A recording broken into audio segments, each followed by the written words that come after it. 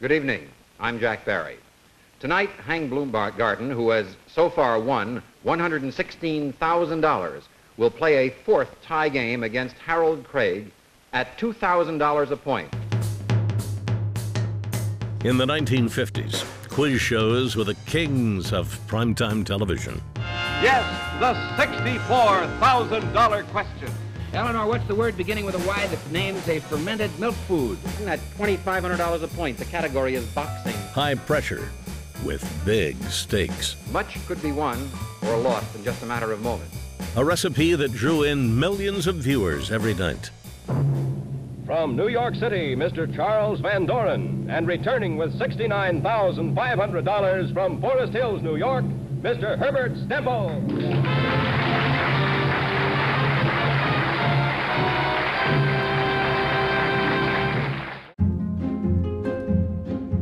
In the fall of 1956, NBC's 21 was struggling in the ratings.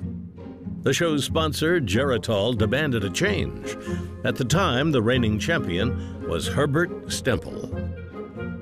Herb Stemple, $69,500 is at stake. The decision was made to rig the show, bring in someone more appealing, and that someone was 30-year-old Charles Van Doren.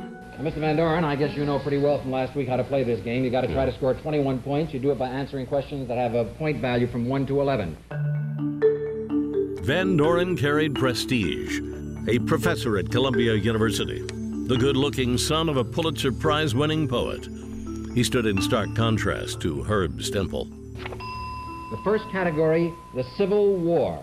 How much do you know about it? You tell us from 1 to 11. That's an awful big subject. I'll try for 8 points. For 8 points. In their first showdown, Stemple and Van Doren tied 3 times.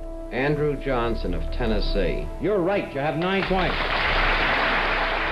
The ties were prearranged, a calculated attempt to build up suspense. Eva Marie Saint. Right. You have 10 points.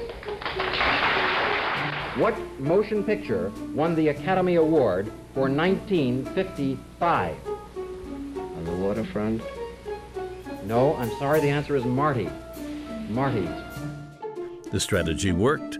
The following week, millions tuned in to watch Van Doren dethrone Stemple. If either of you want to stop the game, you must tell me so right now. I'll stop.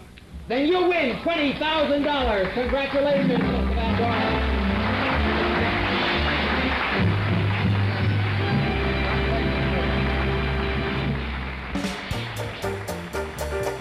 21 had its new champ.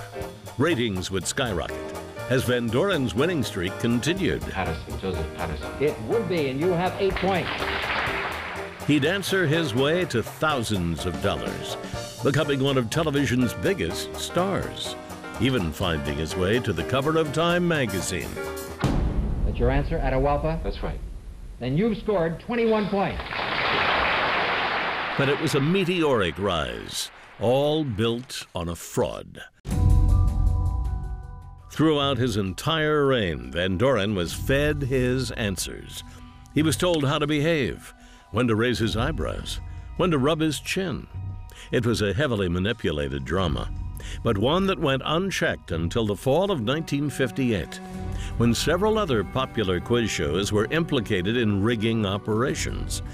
Van Doren repeatedly denied any wrongdoing, but when subpoenaed to testify before Congress on November 2nd, 1959, the golden boy of quiz shows caved.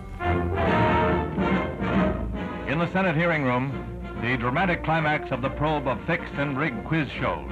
Charles Van Doren's wife and father, poet Mark Van Doren, are in the audience as committee chairman Senator Orrin Harris opens the hearing.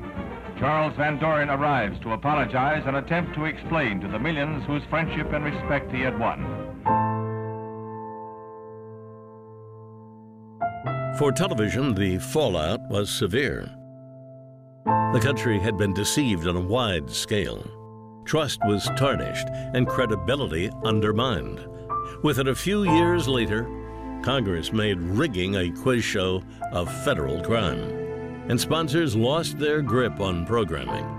Networks took greater control.